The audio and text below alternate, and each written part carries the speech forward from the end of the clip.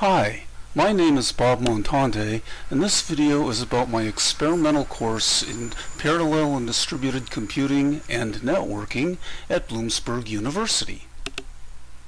In the fall of 2019, I conducted an experimental course intended to add new content in line with ABET guidelines. The course combined material on parallel programming with computer networking topics in the context of a Beowulf cluster of Raspberry Pis. The usual approach for developing a new course at Bloomsburg is to conduct it experimentally a couple of times before adding it to the regular curriculum. I plan to add this as a computer science degree requirement, either extending or to some extent replacing the current computer organization required course. The presumed prerequisite for this course is another computer science requirement, a second-year course in C and 64-bit assembly programming. I teach this course using Raspberry Pi computers that the students buy instead of textbooks. Thus, the students also get exposure to the Linux operating system, in contrast to the Windows or Mac OS system that most of them use already. I provide a 64-bit operating system image that is set up to operate headless. This allows the students to plug the Raspberry Pi into their own laptop or desktop and use that system as a console, instead of needing a separate monitor, keyboard, and mouse for the Raspberry Pi. I've done this for 2 years so far. By now, most of our majors should have a Raspberry Pi in their possession, available for use in other courses.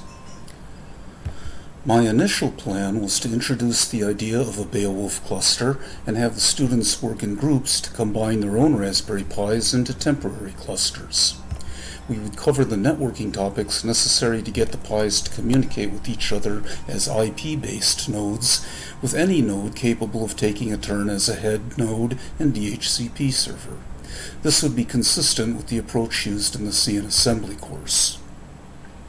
We would then move on to parallel programming, starting with OpenMP and then pthreads on individual nodes.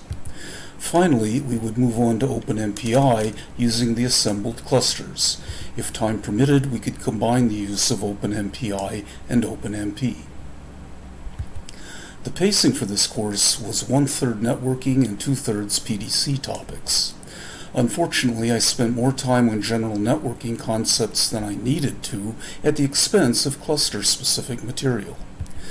The course used was the Peter Pacheco textbook, whose content order starts with OpenMPI and then moves on to OpenMP and pthreads.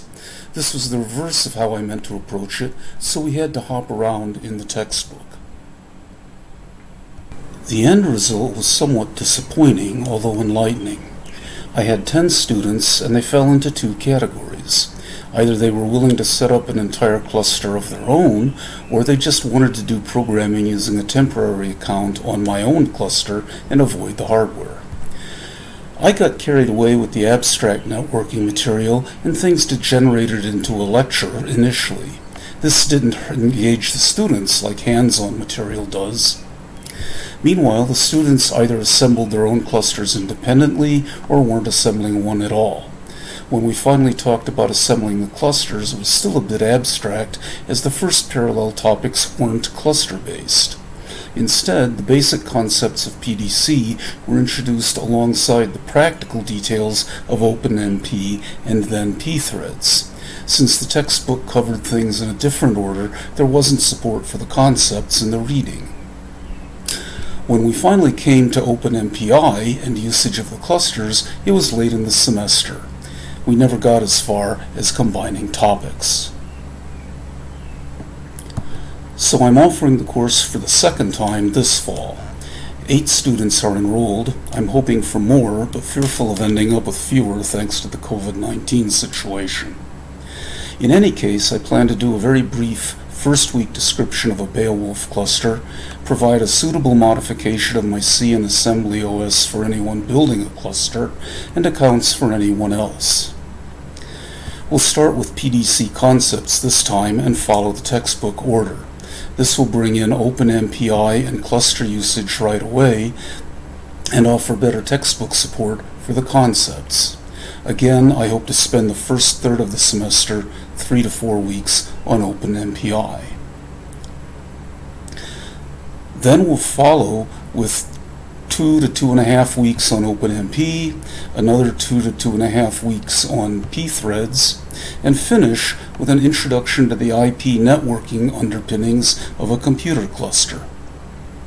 Bloomsburg is running on a shortened schedule this year, 12 weeks instead of 15 for the semester, so the networking may go out the window. Thank you.